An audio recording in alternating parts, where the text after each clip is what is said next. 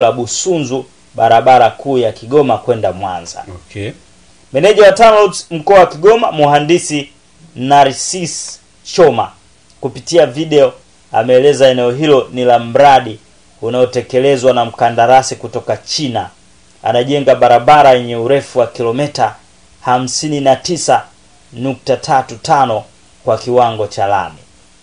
Choma amesema TANROADS tangu Februari 2024 mwaka huu walipewa taarifa na mkandarasi mshauri, kampuni ya Sila kutoka China Mali ikishirikiana na kampuni ya Kitanzania ya Nibu, kwamba wameanza kuona mipasuko katika eneo hilo la barabara.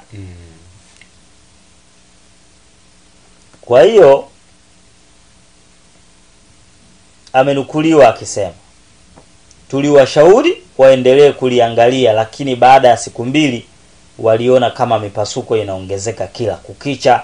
Wakashauri tuendelee kuangalia hali inaendeleaje, lakini sisi TANROADS tulichukua hatua ya kukihusisha kitengo chetu cha uchunguzi wa kimaabara na vifaa, yani RDO, ili kufanya uchunguzi wa kina, kwa sababu wana vifaa vya kisasa. Okay. Bwana hatari sana. Kwa hiyo TANROADS wanafahamu kwa mujibu wa taarifa hii. Yani I say ya taarifa watakupona si ndo barabara zao watakupona. Lakini ni sijajua changamoto imekuja ni nini. Ni kwamba inaonekana ni sehemu fulani hivi ambayo kidogo ina changamoto, ardhi yake ina changamoto. Kiangalia kwenye picha hapa. Hapa gari linatitia. Magari imepasuka kabisa. Yani unaweza kupita hivi afu ukashangaa umedumbukia dubui. Kama kuna tope. Sio tope. Unajua ile mipasuko, michanuko ile kabisa. Kumichanuka hii. Yeah. Nyufa, kama nyufa. Ni kipande tu. Ni kipande, ila inaonekana kama ni kipande fulani kirefu. Bwana, upungufu wa samaki Mtera wahamisha kijiji. Okay. Umehamisha kijiji? Umehamisha kijiji. Upungufu? Inawezekana kijiji kilikuwa kinategemea sana uvuvi. Samaki. Samaki hawapatikana. Sasa samaki hawapo. Na kuaje? Mtera huko. Ni moja kati ya maeneo yale wanakaaga wavuvi vitu wengi sana, wanategemea shughuli hizo mara nyingi sana. Kwa hiyo wamehama kwenda kutafuta maeneo mengine. Samaki wakipungua pia huwa kuna sababu yake bila shaka. Sure. Ndio kuna sababu yake. Kwa hiyo hiyo ni habari bwana kutoka Mwananchi Tanzania. Ndio. Tutazama gazeti gani sasa? Mtela bwana ni Dodoma huko. Bwana tukalitazame gazeti la Majira. Ndio. Majira limeandika Wasira anasema hakuna haja ya fomu ya urais CCM.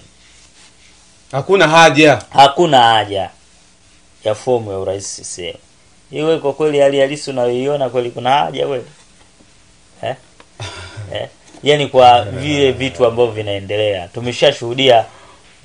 Nimeshashuhudia kama kuna makusanyiko kama mawili hivi wamekuwa wakichanga fomu kwa ajili ya mheshimiwa rais. Kwa upande wao, lakini ukiniuliza kuna ile moja ile alikopo waziri mkuu pia alichangishana fedha pale.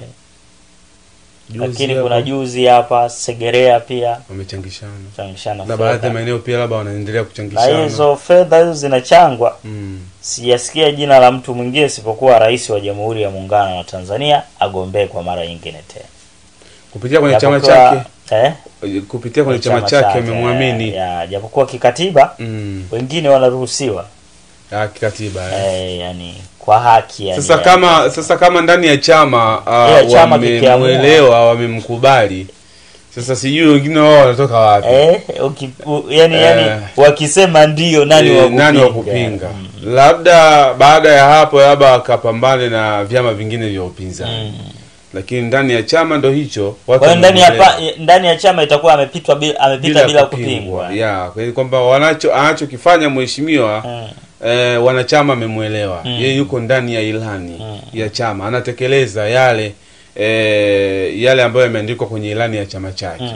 Kwa hiyo nafikiri ya kwamba ajenda tofauti. Sasa kama ajenda tofauti, kwa maana kwamba wacha muache amalizie amalizie sehemu yake ambayo imesalia, lakini sasa hapo pangine wakutane na kama ambavyo nimezungumza vyama vingine vya upinzani hapo baadaye muda ukifika. Lakini tumeona katika baadhi ya maeneo ndo kama hivyo kwamba wanamchangishia fomu ili aweze akachukua, asitoe pesa yake. Yaani pesa yake asitoe ya kwenda kuchukulia fomu. Hiyo yani ikifika kwenye level hiyo inaonyesha kwa jinsi gani watu walivyokuwa na mapenzi na wewe. Yaani kama vile sindani ikatokea sehemu wewe upo tu unaendelea na kazi zako kawaida au unafanya uwajibikaji wako wa kila siku kawaida, alafu watu wakapendekeza bana, si tunapendekeza tumeona mtu fulani awe kiongozi wetu au sindani awe kiongozi wetu. Yaani hata kama kijijini hivi, hata kama una pesa ngombe tuko tayari, sisi tuko tayari. Kuna moja kati ya story moja ilishawahi kutokea nchini Kenya. Kuna jamaa mmoja yeye alishinda kiti cha ubunge kule Kenya. Yule jamaa hakuwa na wadhifa wote, yani hakuwa na uwezo wa kipesa. Na ilipotiwa hata kampeni zake alikuwa anafanya kwa baskeli. Kwenye kule Kenya wanaita county. Kwenye county yake ndo kama jimbo huko Tanzania. Alikuwa anatembea kwa baskeli kufanya kampeni zake. Na huwezi amini alichaguliwa kuwa mbunge. Alichaguliwa. Ile kuchaguliwa kwake ni kwa sababu tu ya watu walimwamini na waliamini kile anachosema, lakini walimkubali sera zake. Sasa ikifikia kwenye level ambapo watu unakuta yani wewe labda inawezekana huna nia, lakini kuna force kubwa ya watu wanasema bwana tunataka mtu fulani aendelee au tunataka mtu fulani ndo awe kwenye nafasi hiyo. Awe una mpinzani. Watu wamekuelewa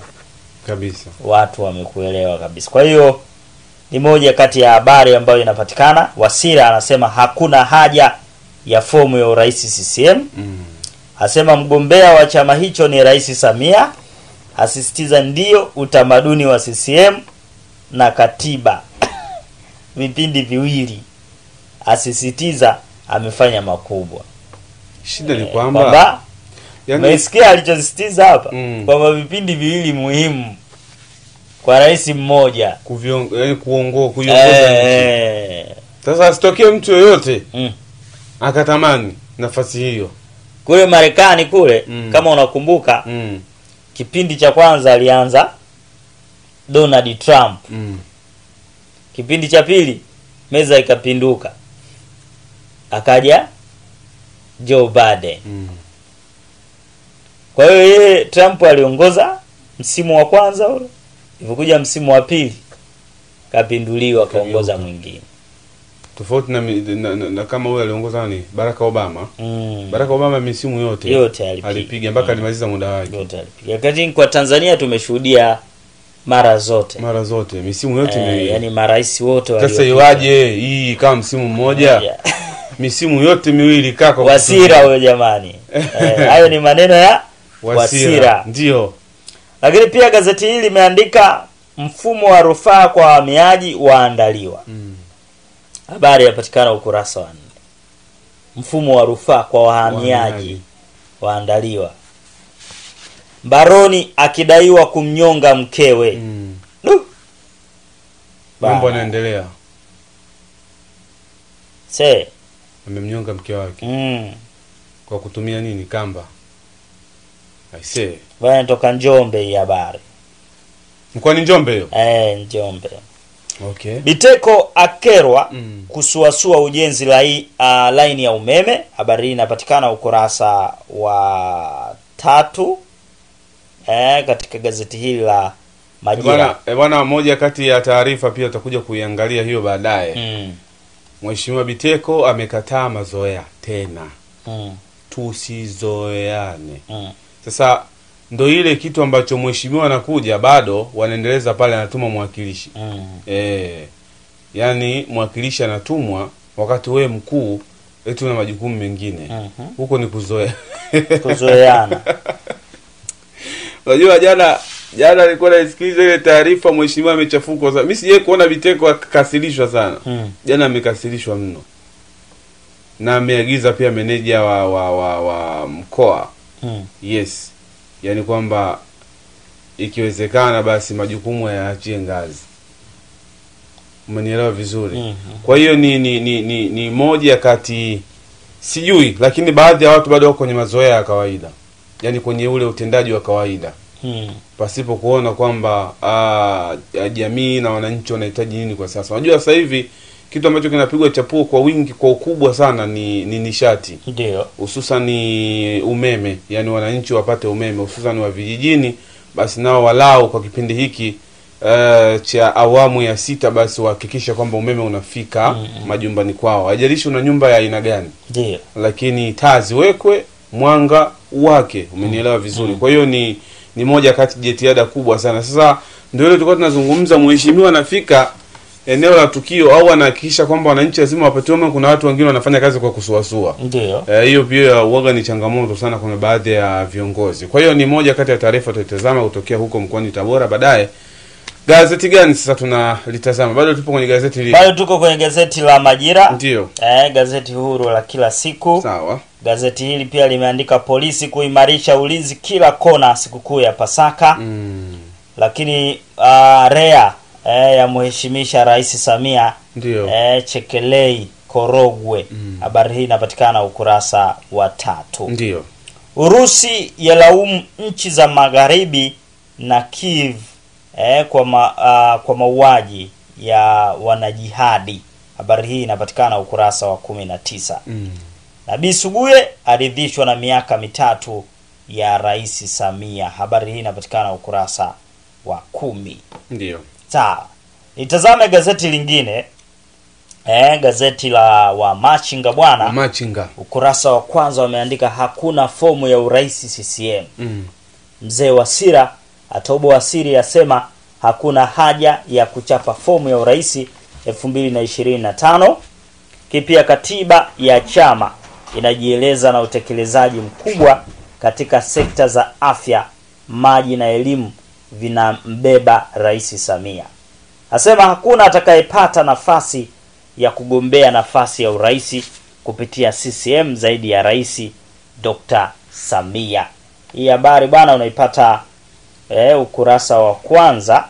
Yes, kunako gazeti hili la wa Machinga hapa, lakini kiundani habari hii basi utaipata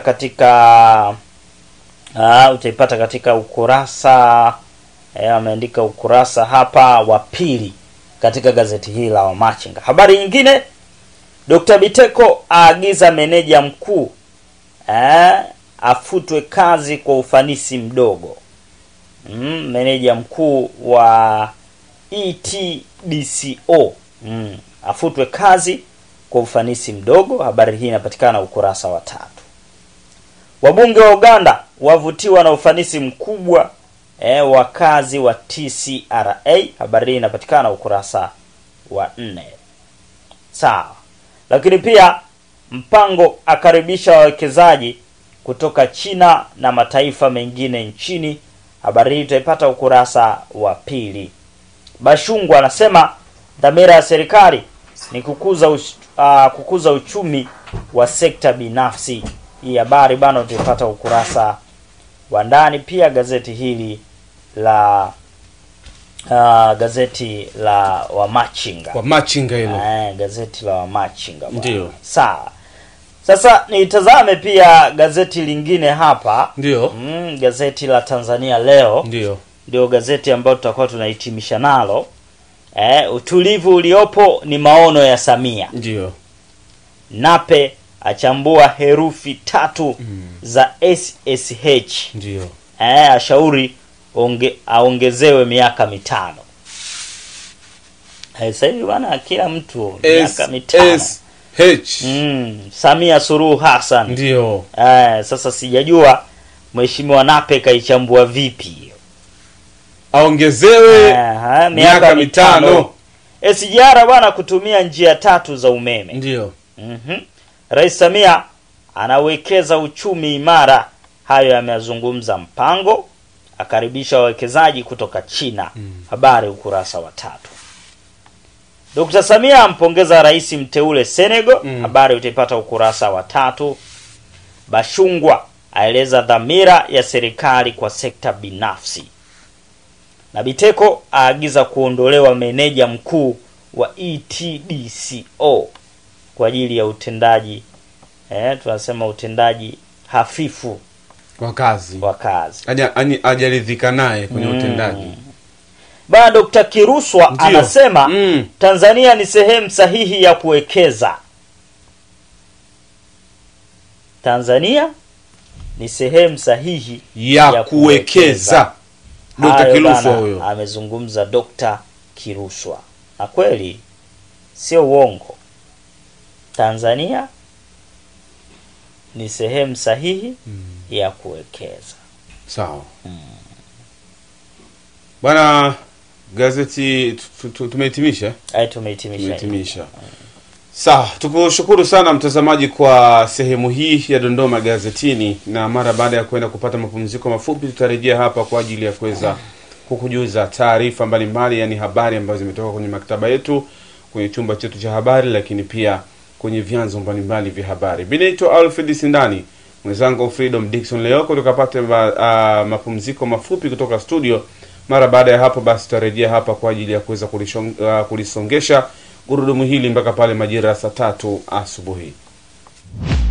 Mafuta yako mengi duniani, Tanzania, naona, lakini haya yana utofauti. Umesikia? Huu ni wakati wako, na wewe jaribu ili usimulie uzuri wa mafuta ya Grace Avocado ili kuepukana na magonjwa ya ngozi na kustawisha nywele zako. Chaguo ni moja tu, mafuta ya Grace Avocado Hair and Body Gardener. Hii ni 2 kwa 1, kwa kimombo tunasema 2 in 1. Nywele zangu natumia hayo, kwenye mwili wangu natumia hayo. Grace Avocado ni mafuta yaliyotengenezwa na mafuta ya asili kama nazi na parachichi. Oga, vaa, pendeza, lakini usisahau kulinda ngozi na kujali nywele yako kwa kupaka kila siku mafuta ya Grace Avocado Hair and Body Gardener. Ipatie bidhaa za Grace kwenye maduka yote nchini Tanzania. Kwa ushauri zaidi au mawasiliano, wapigie simu namba zifuatazo: 0782805777 na 0758999993. Zoazoa is the way to go. Oh yeah! Kwa ajili ya usafi wa nyumba, ofisi, tiles, sinki na choo chako, Grace Product wamekuletea Grace Disinfectant. Ndiyo, Grace Disinfectant itafanya choo chako kuwa safi na chenye harufu nzuri. Si hivyo tu. Grace Disinfectant ni kiboko ya wadudu wote wanaotambaa. Grace Disinfectant inapatikana kwenye maduka yote nchini kwa bei nafuu sana. Kwa mawasiliano zaidi, wapigie simu namba 0782805777 au 0758999993. Tembelea kwenye mitandao yao ya kijamii Facebook na YouTube kama Grace Vipodozi.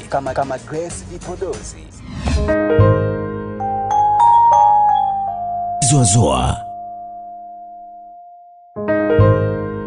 is the way to go.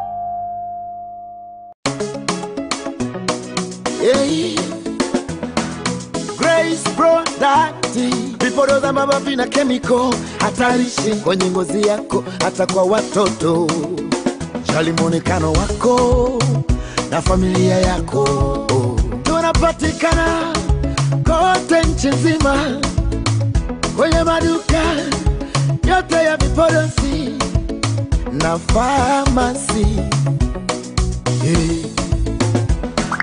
Grace my baby Katina, mafuta ya watoto, Grace avocado kwa nywele lika zote, Grace hebo shampoo, tumie zoa zoa, Grace gari tunayo, honey lotion tunayo, Grace zoa zoa lotion, Grace zoa zoa so,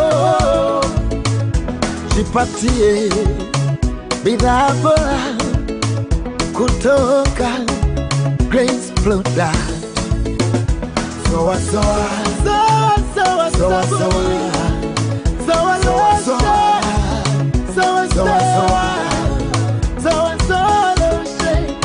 zoa zoa sabuni. Hello, mimi naitwa Linux Sandem Jada the VOA. Kwa kuijali ngozi yangu na kuipenda, natumia bidhaa kutoka Grace Product. Na kwa kuwa pia naipenda familia yangu na nyinyi rafiki zangu, kwa hiyo nawahusia tumieni bidhaa bora kabisa kutoka Grace Product. Zoa zoa ndio habari ya mjini. Grace Product. Umepiga mswaki leo? Sasa mbona hauko huru kuzungumza? Uongee na mtu kwa uhuru. So unaongea kwa mtu naambia sawa.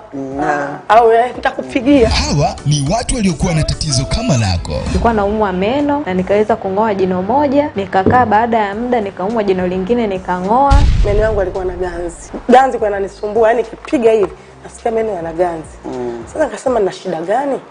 Kwa na hali fulani fizi zinavimba na zinatoa damu. Linda kinywa chako kwa kutumia zoa zoa ya meno. Dawa hii inasaidia kuzuia harufu mbaya ya kinywa, fizi kuvimba, meno kutoboka na matatizo mengi ya kinywa. Unasubiri nini? Wakati zoa zoa wamekuja na suluhisho.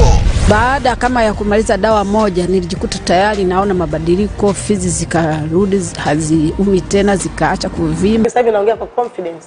Yaani sasa hivi nimefanya kama dawa. Kwa hata nikifanya sisikile harufu yana. Imeweza kunisaidia, maumivu sina. Nilikuwa natafuna upande mmoja lakini sasa hivi natafuna pande zote mbili. Namshukuru Mungu kwa hilo na ninashukuru Grace Product kwa kutuletea product nzuri na bidhaa zake ziko very hot. Bado hujachelewa. Fika kwenye duka la Mangi Mangi au duka la dawa lililopo mtaani kwako. Kisha mwambie Mangi, nataka zoa zoa ya meno. Kwa maoni, ushauri, fika katika ofisi zetu zilizopo Segerea mwisho. Au unaweza kuwasiliana nasi moja kwa moja kupitia namba za simu zifuatazo: 0782805777 na 0758999993. Ukitabasamu umvutie unayemtabasamlia. Zoa zoa is the way to go.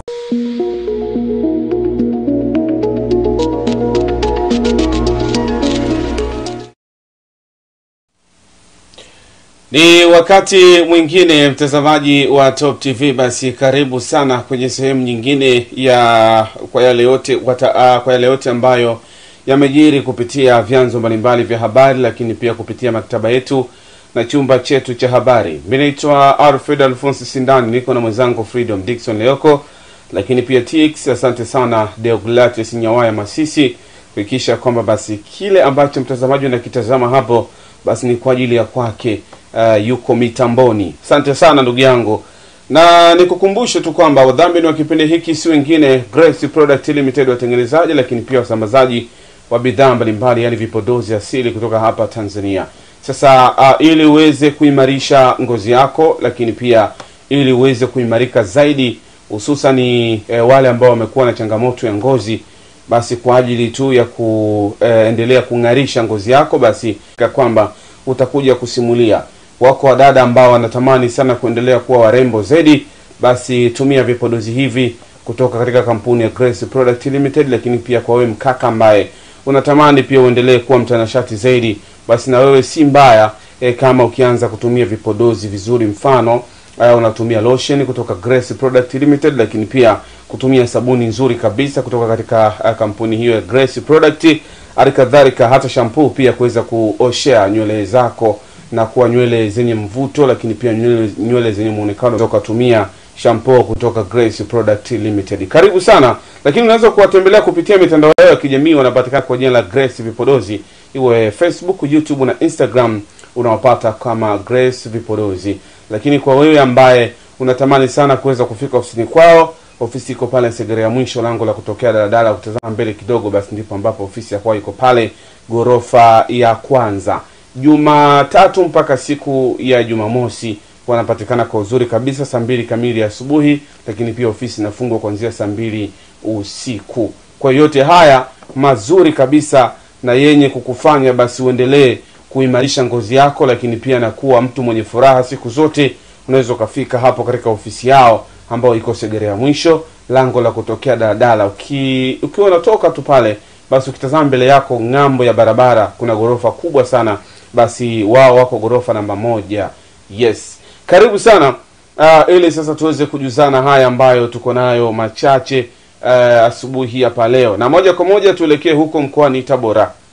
Naibu Waziri Mkuu na Waziri wa Nishati Mheshimiwa Doto Mashaka Biteko ameiagiza bodi ya TANESCO kumuondoa meneja mkuu wa kampuni ya Tanzu TANESCO ya ETDCO Mhandisi Mohamed Abdalla.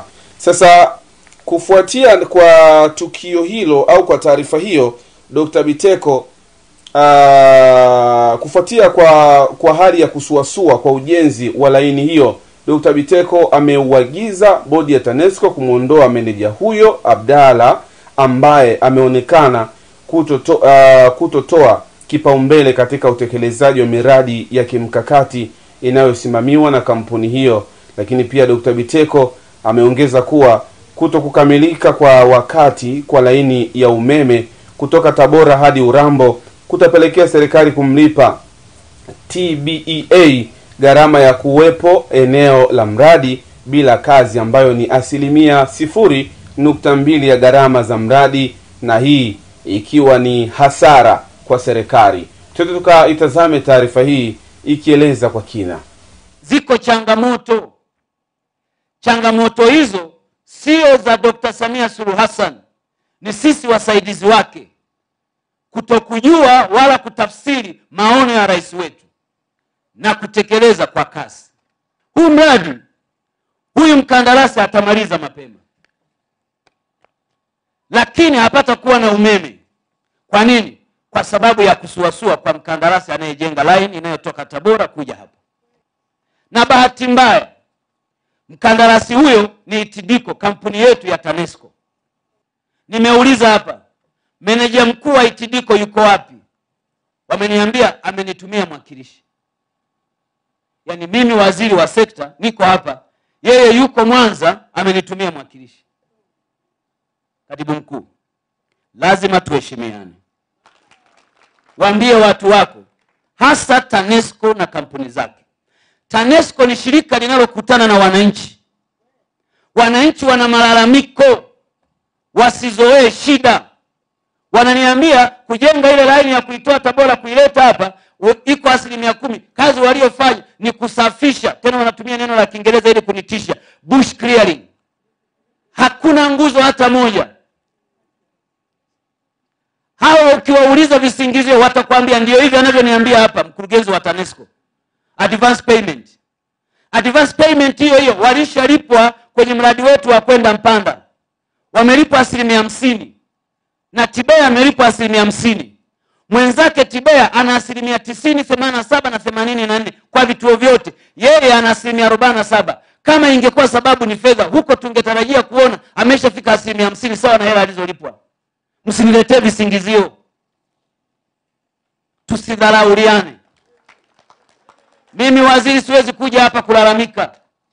Mimi natoa maelekezo kwako. Kwanza, meneja mkuu wa ETDCO, tafuta mtu mwingine muondoe huyo haraka sana. Napeleka hiyo taarifa kwenye bodi.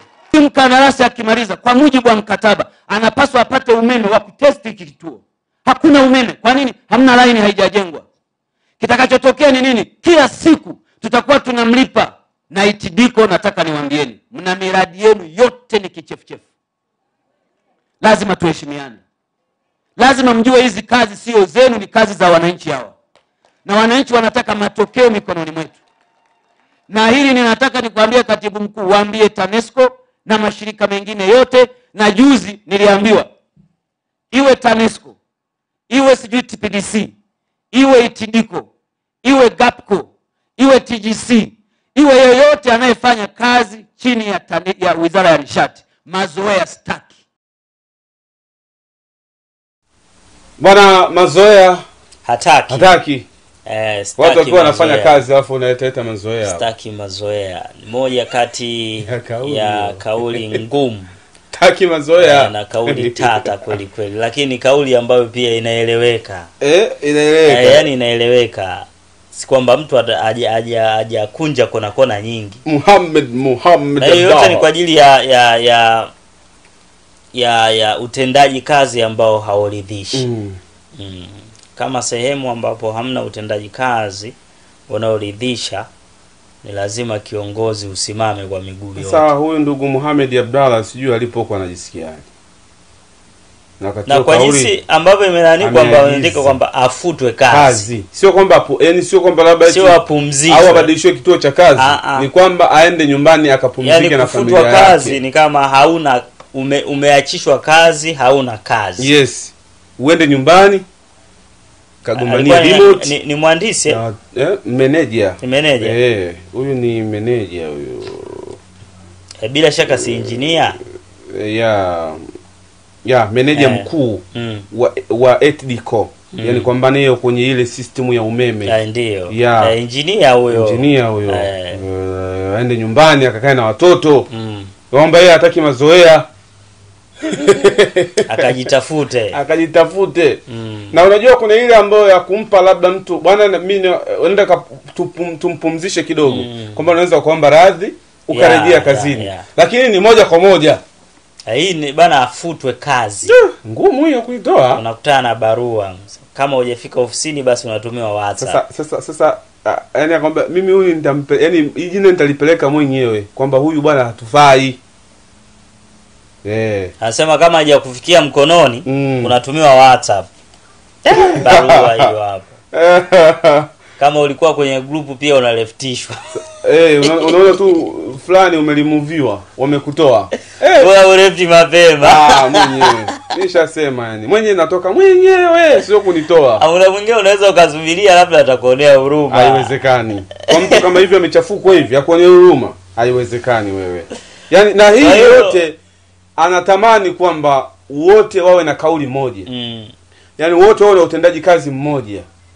Sio yeye anatoka anaacha ofisi yake anakufuata huko alafu anakuta miradi imelala.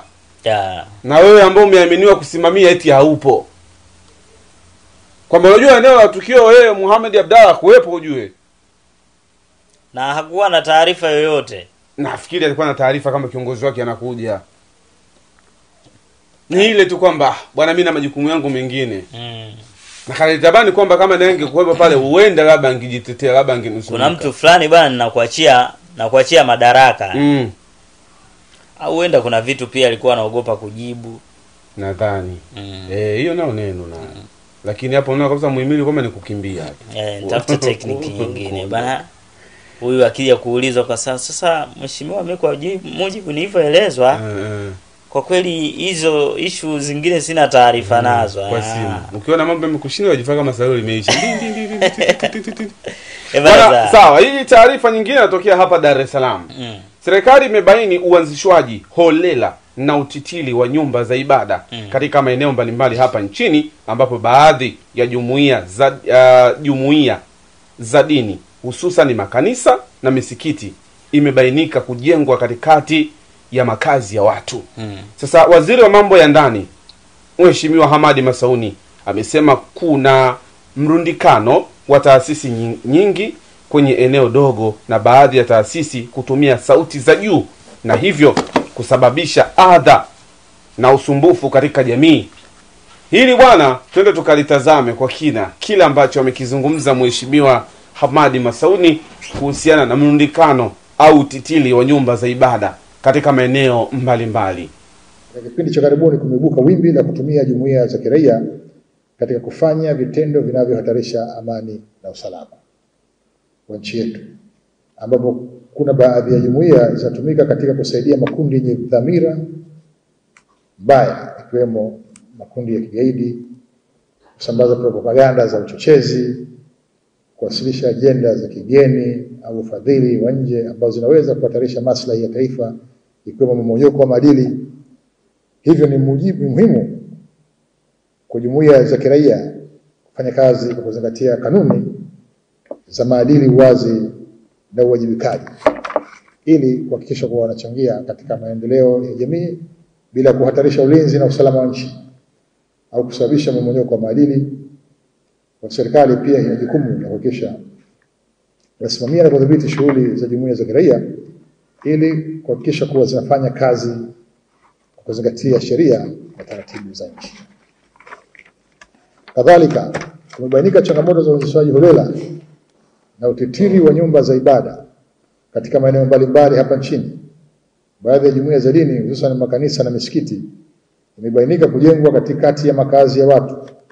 Kuna mrundikano wa taasisi nyingi kwenye eneo dogo, na baadhi ya taasisi kutumia sauti za juu na hivyo kusababisha adha na usumbufu kwa jamii. Vile vile, baadhi ya jumuiya za kiraia zimeripotiwa kujihusisha au kutumika katika kufanikisha kutendeka kwa makosa ya jinai na vitendo vingine vyenye madhara kwa jamii. Miongoni mwa makosa hayo ni utakatishaji fedha haramu, ugaidi, ufadhili wa shughuli za kigaidi, usafirishaji haramu wa binadamu, biashara haramu ya silaha na uwepo wa jumuiya za kidini zinazotoa mafundisho potofu na hatarishi kwa usalama wa raia kiafya, ya mwili na kiakili. Ndugu washiriki, kama ambavyo nimeeleza awali, changamoto za aina hii zinahitaji ushirikiano pamoja katika ushughulikwaji wake ili kuendelea kudumisha hali ya utulivu na usalama katika maeneo yetu. Hivyo, mkiwa kama viongozi mliopewa dhamana ya kuwezesha ustawi wa jamii katika mikoa yenu, ni vyema mkatambua kwa mnao wajibu mkubwa wa kuendelea kushirikiana na Wizara ya Mambo ya Ndani ya nchi katika kuondoa changamoto hizi kwenye jamii zinazozunguka.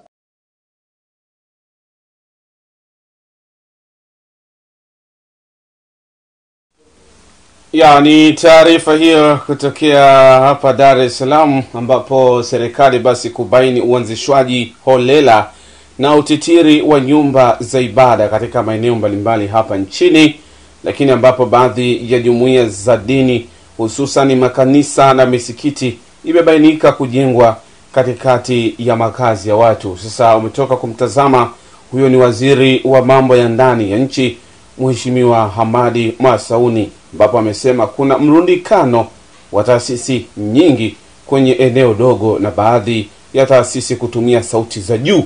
Elewa neno sauti za juu. Sauti za juu, vinanda, lakini pia wengine wanapiga makofi na kuimba vigeregere kwa wingi. Utaki makofi? Upelekea sasa kuwapa kero kwa jamii. Kwani piga faya za nguvu mpaka, yani unajua kuna mtu mpaka anaomba kwamba inapofika Jumapili anatafuta namna ya kupata hata safari ili akirudi saa 7 basi akute yale mambo kidogo yamepungua. Kuna wengine ukuta nani stop asubuhi wana ibada, saa ngapi wana ibada. Sasa sema kitu kingine ambacho nakijiuliza. Mheshimiwa Masauni amezungumza hicho. Lakini ili taasisi za kidini ziendeshe shughuli zao, lazima ziwe zina kibali kutoka kwa wizara husika ambayo yeye ndo anaiongoza. Sasa ni baba wanadili mpaka na jengo unajengea wapi? Wao wanadili na vibali kukupa bwana nataka nianzishe huduma. Sehemu ya kuonyesha huduma sidhani kama anakuja kukagua na jengo kwamba ni wapi. Kama ikiwa hivyo basi itakuwa ni kosa. Kwa sababu wao kwa huduma moja, yani itakuwa ni mmoja kati ya sehemu ambayo labda inaweza ikawa kama ikiwa hivyo inawezekana ni moja kati ya sehemu ambayo wizara inaweza ikawa inabidi iangalie hicho. Of course kuna haja ya kwenda kuangalia na eneo huduma location yako iko wapi, jengo la aina gani, na inabidi pia ukienda mbele huko inabidi iwe kwanza tunaanza kuona kwanza jengo. Unakagua jengo bwana. Nakagua jengo. Ambapo hilo jengo tukianza kukagua. Sasa wale wanaanza na maturubai. Ndio nasema. Hata kama wewe una maturubai tuanze kuangalia kwanza una soundproof. Yeah. Ambapo kama unajenga kwenye makazi maeneo ya ambalo jengo hilo litakuwa linazuia kelele zisitoke. Sasa wale mission yao kwamba kelele zisikike watu waje. Kwa mfano Grace Club. Ukiwa nje unasikia kinachoendelea ndani. Huwezi kusikia. Huwezi ukasikia. Sasa jinsi ambavyo natakiwa kujengwa klabu imejengwa ndio ilibidi hata majengo mengine yajengwe kidesign hiyo kwamba aliyopo ndani au ya ndani yaishie ndani. Mwingine asikia kazi gani. Umenielewa? Kwa hiyo hizi nyumba za ibada zinavyokuwa zinajengwa hazizingatiwi, lakini pia hata kama inazingatia hiyo brother, mimi nimeshuhudia ukienda maeneo mengi ya kwenye nyumba za ibada, kwa mfano misikiti, lazima iweko ni speaker pale juu watu wasikie azana. Japokuwa kiukweli kwa upande wa Uislamu waga hamnaga hizo mbwembwe nyingi. Sababu ukishasikia azana tu imeisha. Ukishasikia azana ni kitendo cha kusubiri dakika kadhaa na mambo mengine yale ya swala za kawaida zikiendelea imeisha. Shida ipo kwa hawa watu wenye madhehebu mengine wa Kristo kwenye makanisa ya walokole. Yani shida ni kwamba wasizungumza kwamba yani muda unakuwa mrefu sana. Ibada za Waislamu huwa ni za kawaida, hazinaga mbwembwe kubwa. Issue hapa kubwa yani ambazo mheshimiwa angekuwa na target kabisa, angesema bwana shughuli iko kwenye makanisa haya mengine, iko kwenye makanisa. Bila kutoa hivi akaunganisha. Mimi sijawahi kuona kama kwa Waislamu kuna shida kubwa sana. Shida ni kwamba kilichozungumzwa hapa sauti kubwa. Kwa hata azana inaposikika maana ni sauti kubwa. Azana bana huwa ni sauti fulani hivi. Yaani wewe mwenyewe ukikaa unaisikiliza. Shughuli iko huku ambapo unakuta mic iko hapa. Iko mdomoni. Unasema kabisa hiyo mic itakuwa imeloa. Haitoki. Na sasa kwamba sauti waga sio moja. Yule engineer ambaye anakaa kwenye mitambo kama anaangaliwa hivi utasikia punch ongeza punch. Niongezea kidogo. Sisikii. Weka bass. I sound fresh. I sound vizuri. Yaani mimi nishawahi kuendaga sehemu mpaka ukitoka umekaa nje peke yako unasikia masikio afanya. Na haya brother yanaibuliwa na wanajamii wenyewe wanaozunguka hayo maeneo. Yaani hizi changamoto zinamjia. Umeona kabisa kwamba imebainika. Watu wanapiga simu. Yeah, of course. Yaani kwamba imebainika kwamba uchafuzi wa mazingira. Changamoto zimemfikia. Kwa maana kwenye maisha yetu ya kawaida kwenye jamii zetu kuna baadhi ya watu yani tukikaa kama ni kelele. Ujue yeye ni moja kati ya uchafuzi wa mazingira. Yaani ukienda hata ukisoma shuleni, moja kati ya uchafuzi wa mazingira ni kelele. Na ile sio kuwa na mpangilio. Ni uchafuzi wa mazingira. Sasa jambo hili bwana limekuwa likizoaga utata kweli. Kuna watu ambao bila kelele vibe haipo. Na haitokuwepo. Vibe haipo. Na kuna wakati wanafunga vyombo vikubwa au mziki mnene sehemu ambayo haitakiwi kuwa na huo mziki mnene. Kabisa. Unakuta muda mwingine kuna waumini, ndugu yangu na waumini kama 20. Ila mziki unaofunga ni kama bonge moja la ukumbi tuko pale au moja yani mziki unaofunga ni sawa na sound ambayo inatakiwa hiyo katika uwanja wa taifa pale Benjamin William Mkapa. Hapo nitakuwa yani afu kuna watu 20 tu. Inakuwaje sasa hiyo? Unaua watu masikio. Bwana sawa, sasa hiyo ni moja kati ya taarifa ambayo tumeisoma kutoka hapa Dar es Salaam. Sasa hii taarifa nyingine inatokea huko jijini Dodoma ambapo waziri wa nchi ofisi ya makamu wa rais muungano na mazingira Dr. Suleiman Jafo amesema tangu kuanzishwa kwa utaratibu wa vikao vya pamoja mwaka 2006 hadi sasa kasi ya utatuzi wa changamoto za muungano imeongezeka ambapo hoja 22 zimepatiwa ufumbuzi kati ya hoja 25 zilizo ibuliwa. Sasa hii ni taarifa kutoka huko jijini Dodoma, ambapo yenyewe inaeleza kwa kina kuhusiana na hoja hizi, yaani utaratibu wa vikao vya pamoja mwaka 2026 hadi sasa. Sasa tukatazame kasi sasa ya utatuzi wa changamoto za muungano, kwamba imeongezekaje, ambapo hoja 22 zimepatiwa ufumbuzi na kati ya hoja 25 zimeiburiwa. Hii taarifa kamili. Waziri Jafo amesema hayo jijini Dodoma wakati akitoa taarifa kuhusu mafanikio ya miaka 60 ya Jamhuri ya Muungano wa Tanzania. Dr. Jafo amesema katika kipindi cha mwaka 2021 hadi 2024 pekee, hoja 15 zimepatiwa ufumbuzi kati ya hoja 18 zilizokuwepo kwa kipindi hicho. Hata hivyo, ameelezea kuhusu kazi kubwa iliyofanywa na serikali ya awamu ya 6 na awamu ya 8 ya Dr. Samia Suluhu Hassani na Dr. Hussein Ali Mwinyi kwa kuzitatua hoja mbalimbali za muungano. Lakini kuna swala zima la utatuzi za hoja muungano. Na hili mnakumbuka kwamba jambo hili tumekuwa tukizungumza mara nyingi zaidi.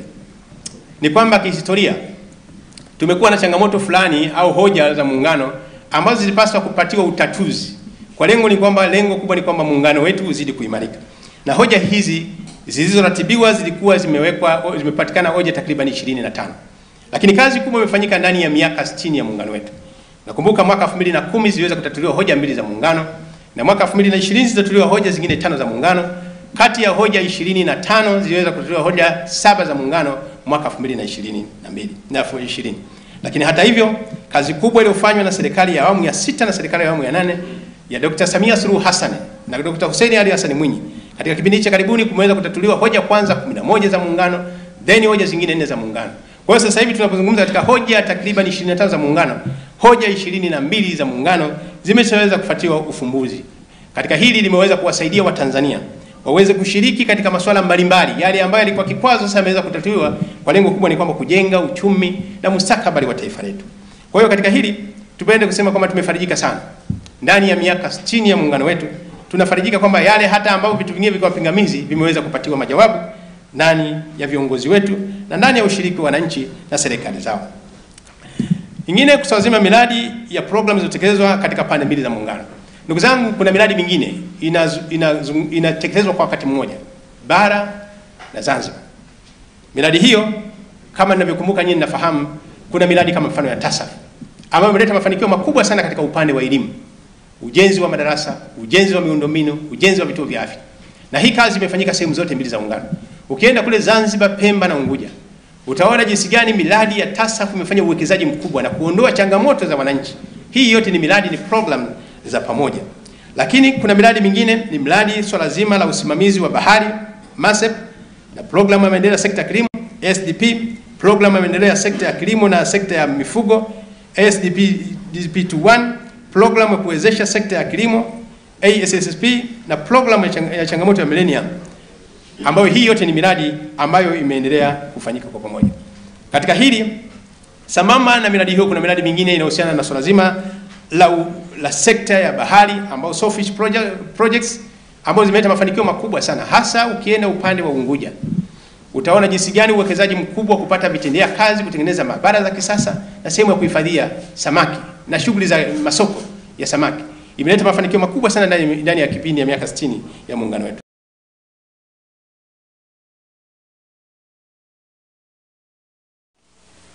Ni taarifa hiyo kutoka hapa kutoka huko jijini Dodoma. Nikajua niko Dodoma bwana. Nikajua niko kwenye mji wa serikali. Yeah. Bwana, sasa ni moja kati ya utatuzi wa changamoto za muungano ambazo basi zimeongezeka.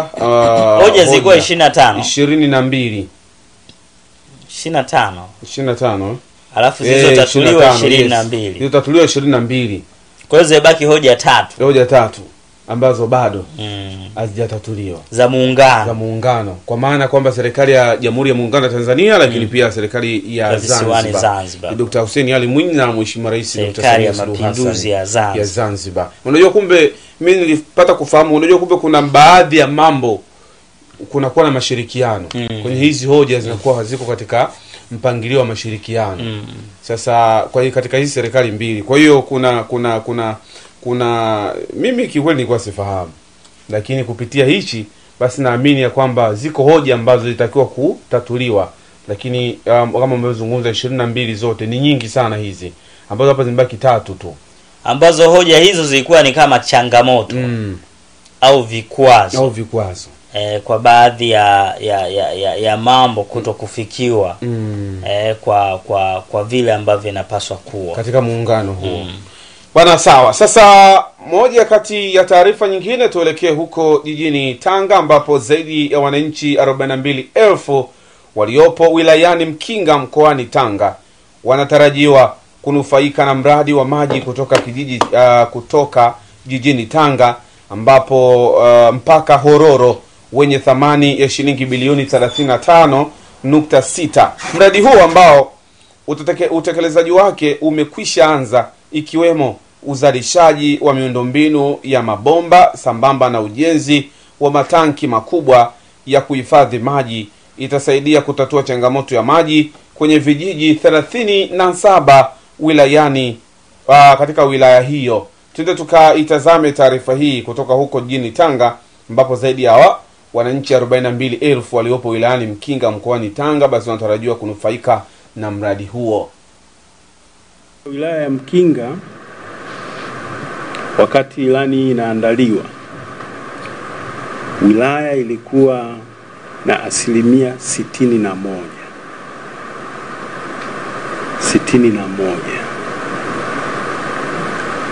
Tangu mama alipoingia madarakani kwa kipindi hiki cha miaka 3, sasa hivi wilaya iko katika 67%. Hatujafikia 85%. Lakini kwangu mimi nina uhakika kwa miradi inayoendelea na kasi inayoendelea, kabla ya 2025 tutakuwa tumefikia zaidi ya 85%. Mkinga ina jumla ya wananchi wapatao 141,674 na kati yao 67.7 kwa sasa hivi wanapata huduma ya maji. Na katika utekelezaji wa miradi ya huduma ya maji kwa sasa hivi tuna miradi mikubwa 3 ambayo inaenda katika wilaya ya Mkinga ambayo ina thamani ya bilioni 7.2. Ni mradi wa Gombelo bilioni 3.15, mradi wa Mapatano bilioni 1.55 na mradi wa Mwendulo bilioni 2.6. Lakini sambamba na mradi hiyo 3 inayoendelea sasa hivi tuna mradi mmoja mkubwa, mradi unaotegemea kuhudumia vijiji 37 ila kwa hatua awali vijiji 27, mradi wa kutoka Tanga kwenda Horohoro. Mradi una thamani ya bilioni 35.6 na mpaka sasa hivi umesha lipwa hela bilioni 5.6 na kazi kubwa ya utekelezaji wa mradi ambao ni miundombinu imeshajengwa kwa maana matenki yote yamekamilika. Mkandarasi kwa sasa anaendelea na ujenzi na ulazaji wa mabomba. Shukuru kwa kupata huduma hii ya maji, maana hapo nyuma ilikuwa ni changamoto kufuata maji visiwani kwenye mabwawa, lakini sasa hivi huduma tunayo, alhamdulillah. Kipindi cha awali sisi tulikuwa tukipata maji inawezekana baada ya siku 3 ndio upate maji au siku 2. Lakini sasa hivi tunapata maji kila siku. Ni taarifa hiyo kutokea huko mkoani Tanga. Na sasa tuelekee huko jijini Mwanza ambapo wafanyabiashara katika halmashauri ya Misungwi mkoani Mwanza wameendelea na mgomo ulioanza tangu Machi 22 mwaka 2024 wakilalamikia kodi kubwa katika biashara zao. Mgomo huo ulioingia katika halmashauri ya Misungwi huku wafanyabiashara wakiendelea kusisitiza kugoma kushinikiza kupunguziwa kodi za huduma ambazo zinatozwa kwa nguvu na kwa kiwango kikubwa. Hata hivyo, mkuu wa wilaya ya Misungwi Johari Samizi ametoa agizo hilo la kusitishwa kwa zoezi la ukusanyaji wa kodi ya huduma ndani ya mwezi mmoja hadi pale litakapopatiwa ufumbuzi au pale litakapopitiwa upya. Tukaitazame taarifa hii kutokea huko mkoani Mwanza wilayani Misungwi. Mgomo huo ulioingia katika halmashauri ya Misungwi, huku wafanyabiashara wakiendelea kusisitiza kugoma, kushinikiza kupunguziwa kodi za huduma ambazo zinatozwa kwa nguvu na kwa kiwango kikubwa. Hata hivyo, mkuu wa wilaya ya Misungwi Mheshimiwa Johari Samizi ametoa agizo la kusitishwa kwa zoezi la ukusanyaji wa kodi ya huduma ndani ya mwezi mmoja hadi pale litakapopitiwa upya. Majina yangu naitwa Alina Rafaeli, ni mjasiriamali kutoka wilaya ya Misungwi. Kila wakati wanapokuja kutudai tozo, na hapa tunapozungumza na wenzetu pia walishapelekwa mpaka kituo cha polisi kwa sababu walikuwa wakidai kwa nguvu na kwa lugha chafu na lugha ambazo hazistahili kabisa kama sisi wafanyabiashara kuweza kutolewa. Wao walikuwa wanakuja kudai kwa nguvu na kwa lugha ambazo hazistahili na kupelekea wafanyabiashara wengine kuwekwa ndani. Lakini tunashukuru jeshi la polisi, tunamshukuru OCD aliweza kuwatoa na akaweza kuwasamehe zile kesi ambazo zilikuwa ziko pale. Lakini bado kesi yetu kubwa, tuko kwenye uongozi wetu wa halmashauri yetu ya wilaya ya Misungwi. Tunataka itusikilize ili tuweze kufungua biashara na tufanye biashara kwa ni mkazi wa Misungwi na ni mfanyabiashara. Service levy tunaweza kulipa, ila elimu hatujapewa elimu ya kulipa service levy. Ni uongozi unakaa huko juu, wanaamua wanachoamua, sisi huku tunakuja kunyanyasika. Wangekuwa wametuita siku nyingi kabla ya hapo, wakatueleza bana kuna 1 2 3 tukashirikiana nao, hakuna mtu ambaye angekuwa anapinga. Sasa tumewaomba waje watupe taarifa kamili ili na sisi tuelewe ni kweli tunahitaji kulipa au hatuhitaji kulipa. Vinginevyo kwa kweli sisi usimamo wetu tutaendelea kufunga maduka mpaka hapo kitakapoeleweka. Na hata biashara zingine, hata nyanya nini, tutafunga. Kwa majina naitwa Alberto Michael Kalisti. Ni mfanyabiashara wa Motor Oil and Lubricants ndani ya wilaya ya Misungwi. Mimi ni muhanga mkuu wa hili swala la service levy. Nimelipia leseni yangu mwezi wa 6 2023. Nimekuja kufungua biashara yangu tarehe 23 mwezi wa 12 2023. Wakati huo leseni yangu ilikuwa na umri wa miezi 6 tu, haijamaliza hata mwaka. Wanafunga biashara yangu wakidai kwamba nadaiwa leseni ya biashara. Ikabidi niende mpaka ofisi ya mkurugenzi. Nimefika ofisi ya mkurugenzi, nikaangalia details zangu kwenye kompyuta, kaniangalizia kukuta Mr. Alberto Michael Kalisti haudaiwi. Kila mtu asimamie haki yake. Sitaki kuamini kama wote wamelipa mara 2 service levy. Sitaki kuamini. Wale wanaodai mara 2 watakuja kujionesha, tutashughulikia. Wewe ambaye hujaridhika umelipa service levy, utaki kuja ofisini au utaki kushughulikiwa, hiyo ni kesi nyingine tofauti na hii tunakuja kuitatua hapa. Kutokana na hii hali ya sintofahamu na yaliyozungumzwa, pamoja na kwamba mlipewa miezi 2 na wiki 3, ninaongeza mwezi mmoja kuanzia sasa. Wataalamu ambao kwa timu ya mapato wasitishe zoezi la kutoza ushuru wa huduma kwa maana ya service levy mpaka wafanyabiashara hawa mrudi tena kuwapa elimu waweze kulipa hiyo service levy kwa utaratibu, ili watakapokiuka na sisi tuanze wapi pa kuwakamatia. Ni taarifa hiyo basi kutokea huko mkoani Mwanza. Na sasa tukaitazame taarifa nyingine kutokea mkoani Morogoro. Bado zaidi nyumba zaidi ya 60 katika mtaa wa Mazimbu Darajani, kata ya Mazimbu, manispaa ya mkoa wa Morogoro, zimezingirwa na maji yaliyotokana na mvua kubwa zinazoendelea kunyesha mkoani humo kisha kuvunja kingo za mto Ngerengere, huku watumiaji wa barabara hiyo wa barabara inayoingia na kutoka katika chuo kikuu cha Sokoine cha kilimo SUA campus ya Mazimbu wakilalamika kushindwa kupita kwa urahisi kutokana na kujaa kwa maji yanayopita kwa kasi. Tukaitazame taarifa hii. Mtaa wangu takribani kama nyumba 69. Kwa hiyo kwa maji haya yameleta athari nyingi. Kuna wanafunzi wa chuo huko, kuna wanafunzi wa shule za misingi, kuna raia, lakini athari hizi wanafunzi pia wameathirika sana kwa sababu wao wanategemea hela za bumu. Kwa hiyo baada ya kuingia maji yalikuja usiku mara ya kwanza, yameharibu magodoro, vyakula, kila kitu. Kwa hiyo kukawa changamoto. Kwa hiyo nyumba nyingi za huku bondeni watu wengi wamehama, wabaki wenye majumba tu na maji bado yanawaingilia. Changamoto ambayo tunazipata sisi kama wanafunzi ni ile hali ya kwenda chuo pamoja na kurudi, kwa sababu hii ndio njia ambayo inatupeleka na kuturudisha. Hasa kama unavyoona maji yamejaa hivi, mwisho wa siku inabidi tuende vipindi asubuhi na turudi.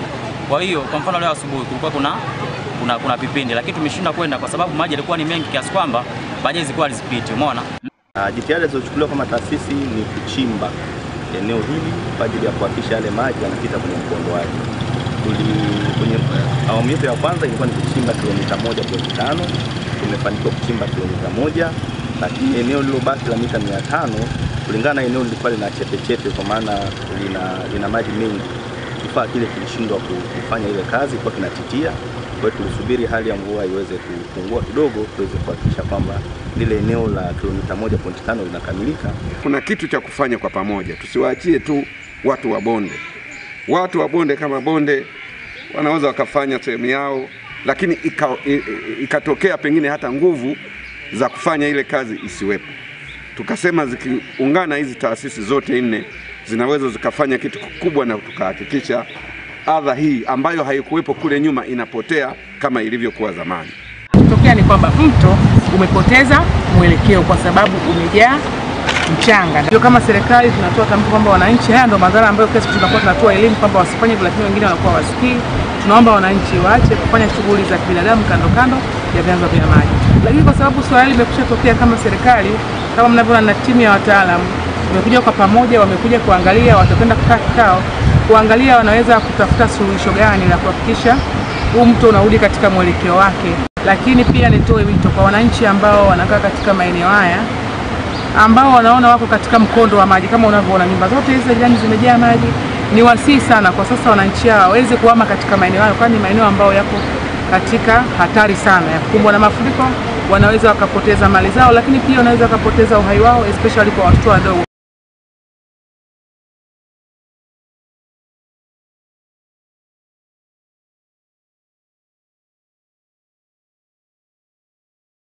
Ni taarifa hiyo kutokea huko mkoani Morogoro. Na sasa tukaitazame taarifa nyingine kutoka Arusha. Jeshi la polisi nchini limesema Machi 31, 2024 waumini wa dini ya Kikristo wataungana na wenzao duniani katika kusherehekea sikukuu ya Pasaka, huku likibainisha kuwa limeiamrisha ulinzi na usalama kuelekea sikukuu hizo. Limeimarisha ulinzi na usalama kuelekea sikukuu hizo.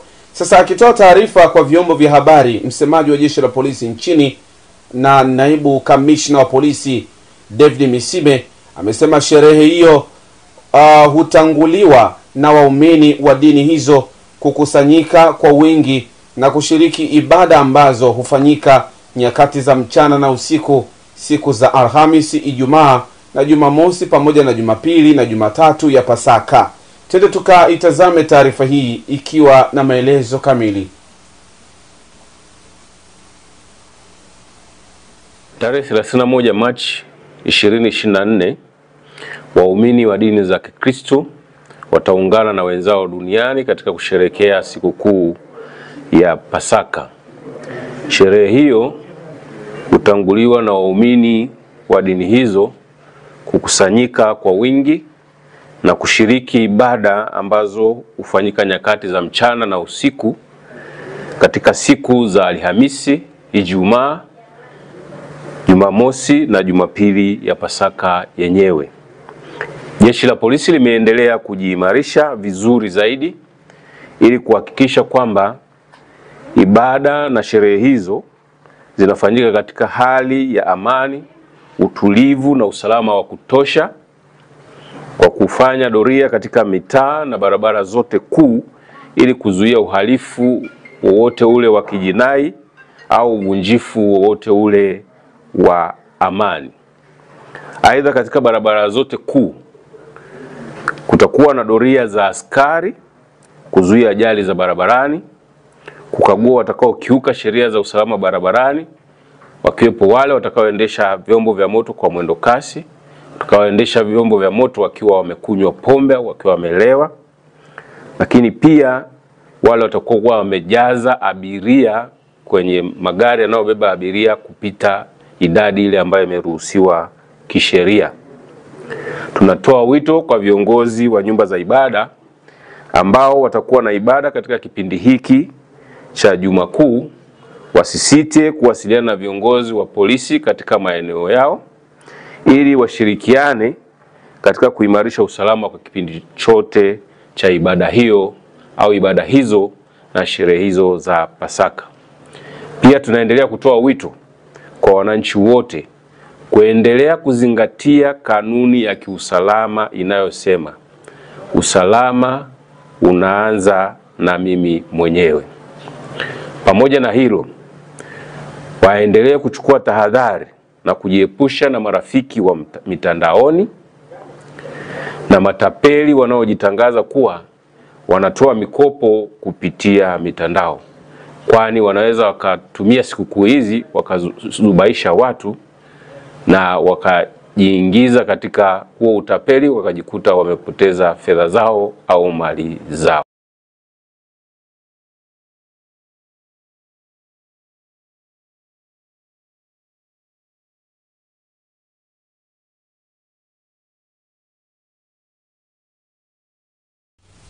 Ni taarifa hiyo kutokea huko jijini Arusha. Bwana, twende Singida sasa. Okay, kuna haja ya kuizungumzia. Nafikiri tungeizungumzia kidogo kuhusiana siku yenyewe husika. Ulinzi wa usalama. Ulinzi na usalama. Unasema mali za raia na mali zao. Ndio. Ni kutokana na jinsi ambavyo sherehe hizi zimekuwa zikifanya mkusanyiko mbalimbali. Kwa hiyo ni muhimu sana kuhakikisha wazazi, walezi wanakuwa wako macho katika kuhakikisha watoto wao au ndugu wa karibu wanakuwa wako salama. Na jeshi la polisi limepigilia msumari hapo, kwa sababu huwa inaonekana baadhi ya walezi na wazazi wanajisahau zinapofika nyakati kama hizi. Huwa zinaambatana na matukio mengine mabaya ambayo huwa yanatokea kwa watu ambao wanakuwa na nia ovu. Nasikia watoto kupotea, watoto kufanyiwa vitendo vya ukatili, lakini wakati mwingine pia hata kama ni mtu mzima unakuta naye pia anaingia kingi, kwa sababu wakati huo pia kuna wajanja wanataka kujinufaisha kupitia matukio haya. Kupitia matukio kama haya au sikukuu kama hizi kubwa. Of course. Bora sawa. Sasa Singida huko watendaji watakiwa kuhakikisha mapato hayapotei na yanakusanywa kwa uadilifu mkubwa na kwa maendeleo ya halmashauri ya serikali kwa ujumla. Sasa mkuu wa mkoa huo Halima Dendego ametoa rai hiyo katika kikao kazi alichoitisha ili kujitambulisha kwa watendaji wa serikali lakini pia na taasisi mbalimbali. Lakini kikao hicho kilichofanyika katika ukumbi wa chuo kikuu cha uhasibu huko huko mkoani Singida. Sasa na vitu ambavyo alizungumza ni utendaji. Utendaji, uchapakazi kwa ukubwa, lakini pia kuhusiana na maendeleo kwa ujumla katika mkoa huu wa Singida. Sasa twende tukaitazame taarifa hii, alafu mara baada ya hapo basi tutakwenda kupata mapumziko mafupi, lakini tutarejea tena kwa ajili ya kuweza kumjuza mtazamaji kwa ufupi habari za michezo na burudani. Ndivyo? Singida Singida safi. Nimeomba leo tukutane. Kwanza tufahamiane, kwa sababu kazi haisimami. Ni mabadiliko tu haya yaliyotokea, lakini kazi zinaendelea. Na kwa muda tuliokuwa nao inatakiwa spidi iongezeke kweli. Hiyo mimi nimetaka nije niwajue ndugu zangu, niwaone, niwaambie mimi ndio dada Halima nimefika, mimi ndio mama mlezi nimefika. Lakini kulea kweli najua, mama anajua kulea. Na kweli najua kulea, lakini huwa silei watoto legelege. Nataka watoto wangu muimarike, muwe imara. Mkimbizane kama mimi mama yenu nitakavyokuwa nakimbia. Mimi ofisini nilimwambia kabisa katibu tawala kaimu hapa, yale majengo ni ya kwenu. Mimi ofisi yangu kubwa ni kule chini kwa wananchi. Leo mchana utaniona, usiku utaniona, iwe mvua utaniona, iwe jua utaniona kwenye mitaa yenu. Ninahangaika huku na kule kuwasikiliza wananchi, kusikia kero zao, kujua wapi tumefanya vizuri, wapi tunafanya vibaya. Na wakati mwingine nitakuja bila appointment. Kuna mambo muhimu tukiyapanga nitakuja kwa kupanga. Lakini kwa mambo ya maendeleo nataka nikuone wewe katika natural setting yako ukoje, ukifika asubuhi mpaka jioni unafanya nini. Hiyo usije kaanza mkuu huyu naye kwanza kaja bila DC. Kwanza kajaje peke yake, kamati ya ulinzi na usalama haipo. Mimi mwenyewe ni mwana usalama, si ni mwenyekiti wa kamati ya ulinzi na usalama. Kwa mimi ni jeshi la mtu mmoja. Saa yote utanikuta niko kwako. lakini kwa wema kabisa nione pale mnapofanya vizuri na nione pale ambapo unapungukiwa nikukumbushe. Sio kwamba nakuja kukuataka, hapana. Na naamini wadogo zangu Mheshimiwa DC watafanya hivyo, kwa sababu lengo ni kukimbizana na maendeleo. Wote tumezungumza hapa na wote tunasoma kupitia vyombo vya habari, tunaona kazi kubwa anayofanya Dr. Samia Suluhu Hassan na serikali ya awamu ya 6 anayoongoza. Lakini kazi ile wasaidizi ni sisi. Kwa kama sisi tutakuwa legelege, tutakuwa tunamvunja moyo yule mama. Ile ni zawadi tuliyopewa na Mwenyezi Mungu. Si hali ya kawaida. Lazima Watanzania tumshukuru Mwenyezi Mungu kwa ajili yake. Wakati nchi yetu imepata shida, kila mtu alikuwa anajua Tanzania sasa ndio basi. Tuzidi kumtia moyo na nguvu kwa kufanya kazi kwa bidii, kwa juhudi na maarifa. Weledi ndio kile kitu cha msingi. Kwa hiyo ukiyafanya hayo, mimi siku zote nitakuwa ni msaidizi mwema kwako. Lakini ukiamua kututoa kwenye reli, itabidi tukurudishe kwa nguvu kidogo urudi lelini. Kwa hiyo mimi sitegemei. Wote hapa ni watu wazima na kila mtu anajua hapa nimekuja kwa ajili ya kazi, lakini sio tu kazi kama kipimo cha mtu, kwa ajili ya kazi, kwa ajili ya wewe na familia yako. Ile riski unayopata ndio familia yako inastawi. Naamini, najua watendaji sasa hizi wanapigiana simu. Watakuwa wanauliza huko, kwani huko Iringa vipi huko? Ndio hivyo hivyo. Na mimi hapa watakuwa wanapigiwa simu, jamani huyu kaja kutoka Singida huko vipi? Ndio hivyo hivyo.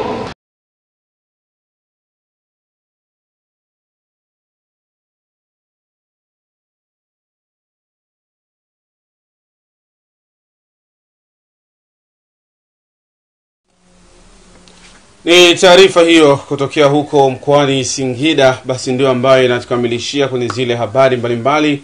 Tunapata mapumziko mafupi, tukirejea hapo utakuwa ni wakati mzuri wa kukujuza habari za michezo na burudani. Yawezekana umetumia sabuni nyingi bila matokeo yote, lakini kama hujawahi kutumia sabuni za Zoazoa, hujawahi kuoga wewe. Sikiliza nikwambie, katika kulinda ngozi yako, unahitaji sabuni za asili zitakazofanya ngozi yako kuwa kwenye muonekano mzuri bila kuwa na matatizo yote ya ngozi. Ndiyo maana Grace Product wamekuletea sabuni hizi za asili, yani Grace Zoazoa Manjano Soap, Grace Zoazoa Aloe Vera Soap na Grace Zoazoa Honey Soap. Uzuri wa sabuni hizi zitafanya ngozi yako kubaki kwenye ulinzi imara dhidi ya magonjwa nyemelezi ya ngozi. Lakini pia kwa wewe mwenye matatizo yote ya ngozi, sabuni hizi ndio suluhisho. Binafsi nimeanza kutumia sabuni ya Zoazoa, ndo nilioanza nayo, ambayo inazalishwa na Grace Product. Imeleta majibu mazuri. Usijiulize jinsi ya kuzipata, kwa sababu kila duka la vipodozi na duka la mangimangi lilopo karibu yako, hizi sabuni zimetapakaa. Au fika katika ofisi za Grace zilizopo Segerea Mwisho, ujipatie bidhaa hizi zote kwa urahisi. Kwa ushauri zaidi au mawasiliano, wapigie simu namba zifuatazo: 0782805777 na 0758999993. Ipende ngozi yako kwa kutumia bidhaa bora za asili kutoka Grace Product. Kama unavyoona mimi ngozi yangu sijachu niko vizuri. Zoazoa is the way to go.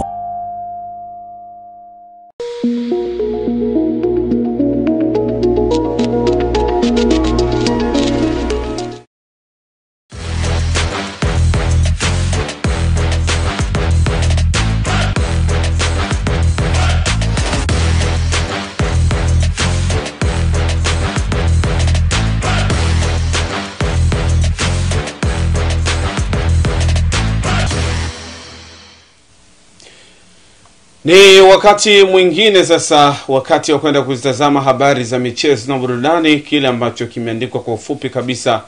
Na mara baada ya kuzitazama taarifa hizo, basi tutakuwa tumefika tamati kupitia kipindi hiki cha Top Morning Power mpaka pale majira ya saa 3 kamili asubuhi. Mimi naitwa Alfred Sindani, mwenzangu Freedom Dickson Leoko, na moja kwa moja basi tutakwenda kuziangalia hizo taarifa ambazo asubuhi ya leo basi tumekusanyia kwa undani zaidi. Lakini wakati huo ni wiki sasa ya kuelekea kwenye ile michezo miwili ya kimataifa. Nikizungumzia hilo na maanisha kati ya mchezo wa timu ya Simba dhidi ya Al Ahly ambao utachezwa kesho Ijumaa. leo Jumatano. Kesho ndo kesho, asemaye kesho ni muongo, asemaye kesho kutwa ni muongo. Lakini Jumamosi timu ya Yanga watawakaribisha Mamelodi Sundowns kutokea kule Afrika Kusini. Sasa ni moja ya siku mbili za moto kabisa. Ndio kizungumzia siku ya Ijumaa na Jumamosi ni siku mbili za kuvuja jasho na damu kuhakikisha kwamba vijana wa timu hizi mbili basi wanaendelea kutetea taifa la Tanzania. Na Mamelodi bila shaka wanatua leo. Al Ahly wao jana Al Ahly wametua jana. Al Ahly wametua. Wamekuja bana kila kitu unachokijua wewe mpaka maji ya kunywa, mikate pale, niona viazi vile. Muda mwingine pia wanasema sijui, japokuwa mimi siamini sana siku hizi jinsi utandawazi ulivyo bwana, kwa sababu watu kutoka Misri sidhani kama hapa Tanzania hawapo. Wapo. Yani ustawi kuniambia kwamba hakuna msosi wa kiasili au chakula kingine chochote cha kiasili cha Misri hapa Tanzania hakipo. Kinaweza kuandaliwa. Kinaweza kikaandaliwa. Sijajua. Labda kama wana issue zao wenyewe binafsi zingine. Labda kuja na vile vitu vingine vyote labda Tanzania wameona havipo au vipo ila havipo wanavyovitaka. Viazi havipo Tanzania. Labda Misri kuna aina fulani ya viazi. Wewe ushaje kusikia bwana haya maharage ya Mbeya. Ina maana Dodoma hayapo. Na kuna mtu ambaye anapenda tu maharage ya Mbeya peke yake. Dodoma yeye hapendi. Umenielewa bwana? Ndio. Kwa hiyo tuanze na gazeti la Mwana Sports kutazama asubuhi hii limeandika habari gani kubwa za kimichezo. Gazeti la Mwana Sports bwana limeandika 3-0 uhakika. 3-0 uhakika. Wameweka hapa bwana rekodi ya usiku ya zibeba kwa Mkapa. Vikosi vya ushindi hivi hapa. Naona kuna Simba, kuna Yanga. Gazeti la Mwana Sports fulu ni Simba, Yanga. Okay. Umeelewa bwana Yeah. Pembeni kulia naona kuna kikosi cha Simba, acha Yanga. Wachezaji wa Yanga wamepangwa. Lakini kushoto naona pia kuna kikosi hapa cha Simba. Na Simba wamepangwa hapa na pamoja na kocha wao. Kwa hiyo ni moja kati ya game za kihistoria. Hizi game zikitumika vizuri kama ilivyokuwa kwa mara ya kwanza kuingiza timu mbili kwenye hatua ya robo finali, basi inaweza ikawa kwa mara ya kwanza timu mbili kutoka Tanzania zikaitinga hatua ya nusu finali. Na nilitamani sana niweze kufuatilia. Je, robo finali inawezekana kuna baadhi ya timu zishawahi kuingiza timu mbili. Yani mataifa mengine. Yani nahitaji kwamba ni ifike mahali tuvunje rekodi. Yani kwamba tumetoka hatua ya robo finali timu mbili, lakini pia nusu finali zimeingia timu mbili. Tukutane finali. Tukutane finali. Yani kwamba Simba na Yanga ni Tanzania ivunje rekodi kwa kuingiza timu mbili nusu finali. Kwamba swali langu sasa lilikuwa kwamba nataka ni baadaye nichunguze. Je, miaka ya nyuma kuna nchi yoyote ambayo ishawahi kuingiza timu nusu finali? Sio robo. Robo inawezekana ishawahi kutokea.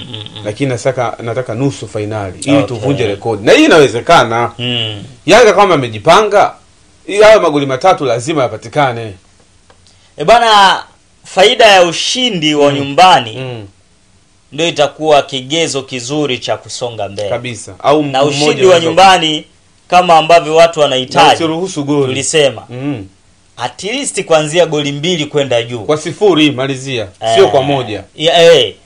Yani goli 2-0 kupanda juu. Kwa sababu hatua hii pia goli la mpinzani lina umuhimu mkubwa. Ndugu yangu, lipo kwenye mashindano haya. Hichi ndicho kilichomkosesha Yanga ya ubingwa msimu uliopita. Bwana, tukamtazame Ali Kamwe, tukamtazame msemaji wa Simba. Ndio. Ahmed Ali. Yeye anasemaje Ahmed Ali? Anasema hivi. Kifo cha Al Ahly ni kesho Ijumaa uwanja wa Benjamin William Mkapa. Yani wanamalizia pale. Yani wanamaliza pale. Wamesema hawataki mchezo, mechi wanataka wamalize pale. Wakiwa wako pale kwa Mkapa. Kesho sio mbali. Na ameyazungumza maneno hayo akiwa kule Mbagara. Ndio. Chamazi. Dar es Salaam. Ndio. Akiwa na wana Simba kwa ajili ya kuhamasisha wajitokeze kwa wingi katika dimba la Benjamin William Mkapa. Huku kuna bendera ya Simba, huku kuna bendera ya Tanzania. Na bila shaka hii leo kama ambavyo nilimsikia Ali Kamwe, ndio wao pia hii leo wanasitisha. Leo watasitisha zile kampeni za uhamasishaji. Wamesema wanasitisha leo kwa ajili ya kuwapa nafasi wa Tanzania wakaiangalie kesho Simba. Acha bwana. Kwa hiyo kesho hawatokuwa na hamasa. Hamasa zao. Alikama kaweka uzalendo kwanza. Akasema hivi. Huo ni uzalendo. Huo ni uzalendo. Kasema hivi. Tunawapa nafasi mkaangalie kwanza mwaka robo wanafanya nini. Hapo ndo alipokosea sasa. Tukamtazame Ahmed Ali akisema kwamba nusu finali mwaka huu ni ya kwao. Al Ahly hawana kitu. Tumedhamiria ubaya, iwawe iwavyo, mnyama lazima aende nusu finali. Al Ahly ameshawasili Tanzania na amekifuata kifo chake. Kifo chake atakikuta Benjamin Mkapa tarehe 29. Kwa hiyo cha kufanya sisi wana Simba ni kununua tiketi zetu Benjamin Mkapa tarehe 29. Wana Simba inatuhusu. Wale ambao wana shughuli zao siku ya Ijumaa wafanye shughuli zao mapema. Ikifika saa 10 saa 11 unaianza safari ya kutoka Mbande, tunakutana Benjamin Mkapa. Na Ijumaa ni sikukuu, amna kazi, amna bazi, watu wote safari Benjamin Mkapa. Tunampelekea moto Al Ahly, nyama na kwenda zake nusu finali. Na tunachokitaka ni kuimaliza mechi hii hapa Benjamin Mkapa.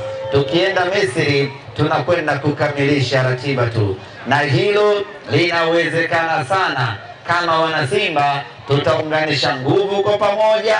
Kama wana Simba tutasimama imara. Kama wana Simba tutakuwa madhubuti. Mnyama atake asitake, Al Ahly anafia Benjamin Mkapa, tunaenda zetu nusu finali.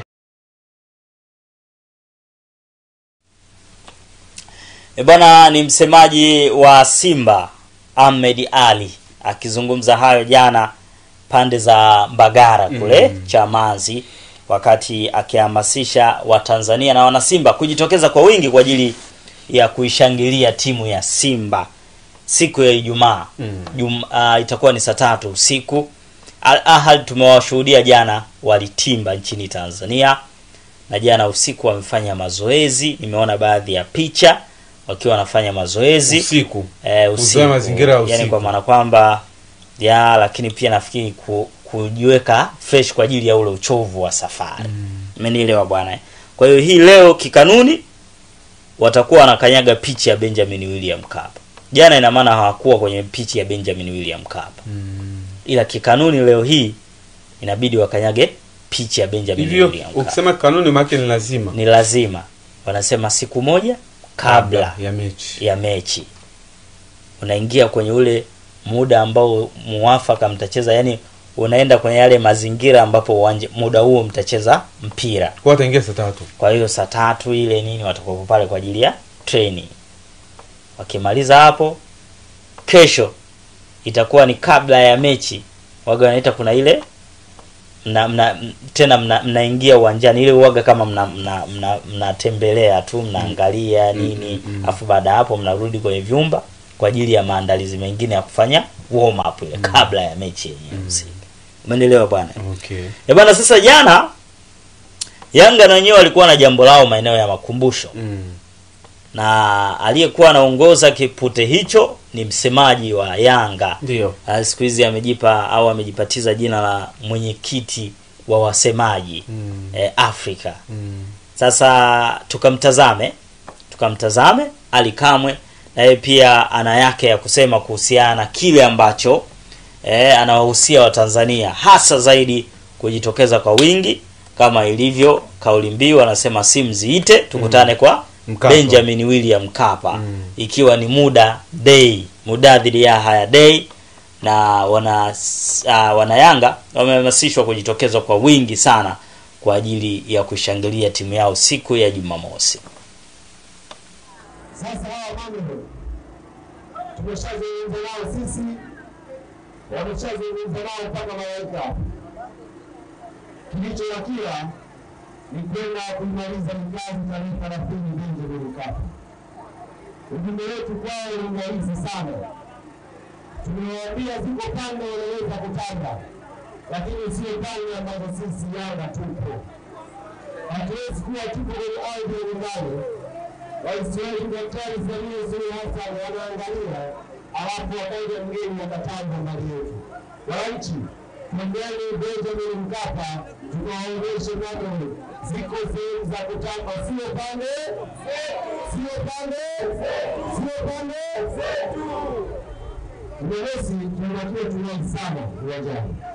Mechi za tatu na leo usiku, lakini tunaini sana uwanjani kuepusha shida ya kuingia muda wa mechi hapa karibia. Lakini hayo pia maana yake unaingia kwa amani na unahakikisha maisha yako pia yanakuwa salama. Kuhusu nini tunafanya baada ya kuwahi, yako mengi ya kujadiliwa Jumamosi. Uongo kweli? Sisi watu wa mpira yako mengi ya kuyachambua Jumamosi.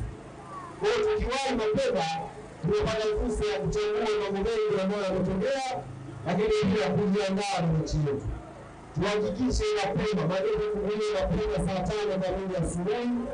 Tujitokeze kwa wingi Benjamin Mkapa na simu zetu na ujumbe wetu ambao tunapeleka kwa wachezaji utakuwa na malipo mema kwa wao kufanya vizuri na sisi kupata matokeo mazuri. Nimewaambia watu jana ule kuambia hapa makumbusho. Kazi yetu sisi Jumamosi ni kuhakikisha robo fainali inamalizikia Benjamin Mkapa. Hatuna ujumbe mwingine zaidi ya kuhakikisha robo fainali inamalizia wapi? Kwa Mkapa. Tumemaliza mechi hapa na tunawaambia kama hawatajishikilia vizuri, mnara utasimama. Na sasa hivi nilizungumza kuhusu kusimamisha mnara adani hivyo. Hakuna ambaye anatujaji, ana wasiwasi na sisi. Tushasimamisha minara 9 mpaka sasa hivi. 9. Na wenye minara mirefu na wao mnara wetu ulisimama kwao. Kwa hiyo nilizungumza tunaongeza kusimamisha mnara kwa mami watu wote wa Bugimya wanaosikiliza Yanga. Msemaji wa Yanga huyo Ali Shabani Kamwe akizungumza kuhusiana na jinsi ambavyo wananchi inabidi wajitokeze kushangilia timu yao, wajitokeze kwa ajili ya kuhakikisha kushuhudia historia inawekwa. Amesema kuwa wana uwezo. Anasema kama wakikaa vibaya Mamelodi wana uwezo wa kusimamisha mnara wa 10. Anasema mpaka sasa hivi wana minara kama 9 hivi.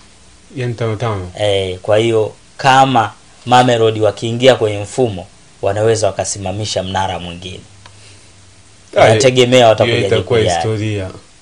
Mamelodi wacheze 5. Hiyo itakuwa historia. Sio tu Tanzania, Afrika Mashariki na Kati. Afrika itakuwa bonge la story. Bonge la story. Kwamba mnara bwana umesimamishwa. Umesoma. Hao ambao waliwaita wagumu. Sisi hatuwawezi. Hawa ni waone kina nani tumwapiga 5. Yaani unajua kuna zile story ambazo mwezi mzima zitazungumzwa. Sasa mnara tukajengee wapi? Afrika Kusini au tukajengee wapi? Bana sawa. Hizo ni habari za kitaifa. Tuangalie kwa uchache yale yaliyojiri katika habari za kimataifa. Jana ilitangazwa au jana ilitolewa rasmi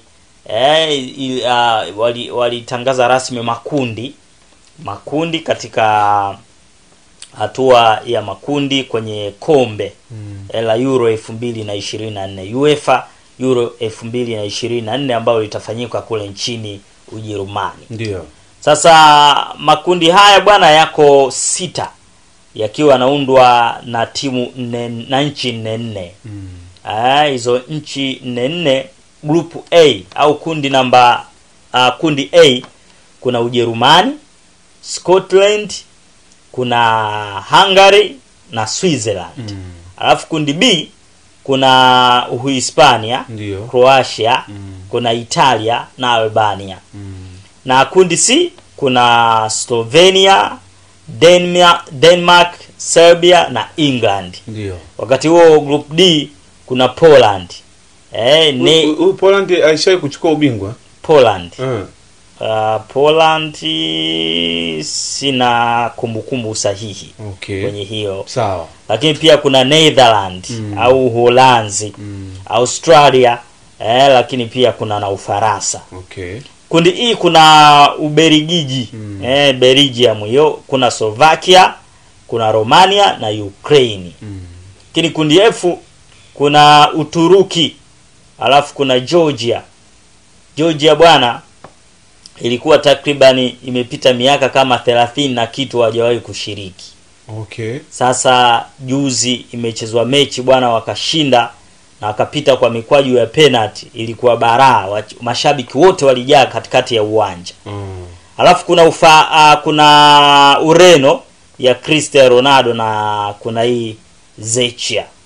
Moja kati ya grupu F hiyo ambapo kuna hizo mechi, kuna timu hizo nne. Sasa magrupu bwana ambayo yametolewa macho. Kuna grupu B ambapo kuna Uhispania, Croatia, Italia na Albania. Nafikiri hapa mataifa yanayoangaliwa ni Uhispania, Croatia na Italia.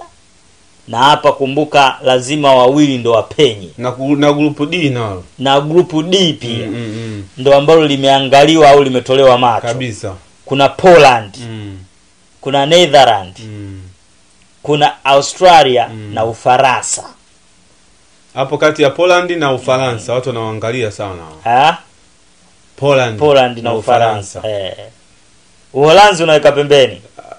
Ni hao ambao nimekutajia kidogo watu wanajua kwamba hawa wanaweza wakatoboa. Uholanzi wana vichwa, Uholanzi wana timu. Nitakutajia baadaye kwa muda wako. Bana iko hivyo. Na ndivyo ambavyo tunahitimisha katika habari za michezo anga za kitaifa na kimataifa. Bana sawa, tukushukuru sana. Kesho pia nao ni siku tutakuwa hapa kwenye Top Morning Power. Mimi naitwa Sindani mwenzangu Freedom Dickson Leoko, lakini pia asante sana Douglas Nyawaya. Mtazamaji endelea kuitazama Top TV kupitia vipindi vingine ambavyo vinaendelea hapa. Bye bye.